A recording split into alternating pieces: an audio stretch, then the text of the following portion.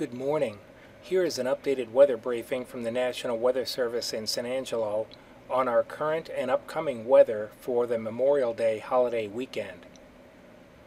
Most of the showers and thunderstorms have moved out of west central Texas early this morning, but radar shows some redevelopment southeast of Abilene to Coleman and Brownwood.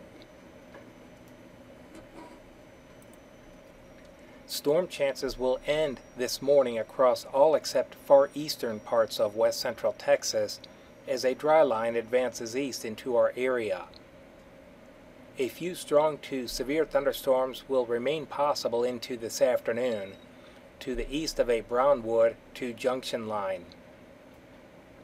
The main severe weather threats will be large hail and damaging winds.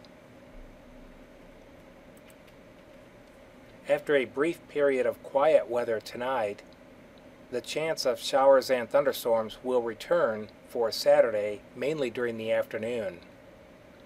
The higher rain chances will be south of a Mertzen to San Angelo to Brownwood line. An unsettled pattern will continue Sunday through Memorial Day.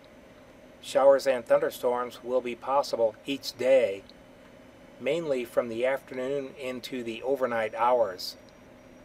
The possibility for a few strong to severe storms cannot be ruled out, and we encourage everyone with outdoor plans to check the latest forecasts and weather updates this weekend.